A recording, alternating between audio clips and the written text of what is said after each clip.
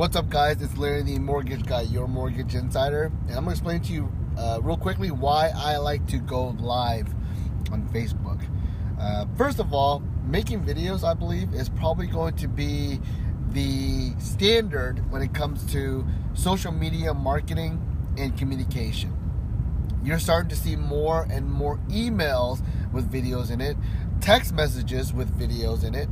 You're going to get more marketing and drip programs with videos in it. It's basically going to be how we all communicate. So if you don't like video, if you don't like making videos, you're probably going to get squelched by the competition, just so you know, okay?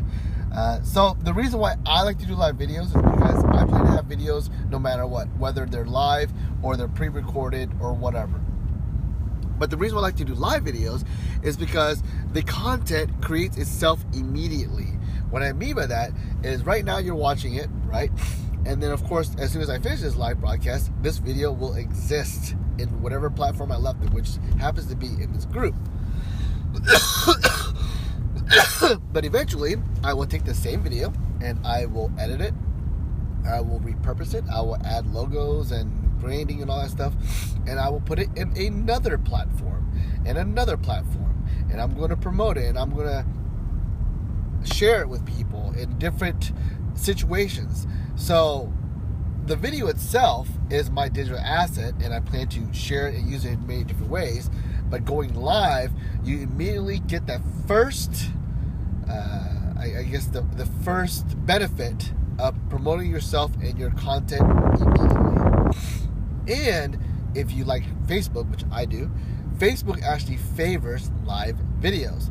Not so much in a group, because in a group it only can go as far as the group is. But if you do a live video on your personal page, it gets a lot more,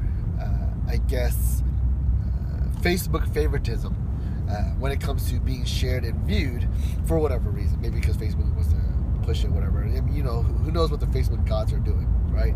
But they favor Facebook Live above regular videos, posts, photos, GIFs, and especially above YouTube videos. Just so you know.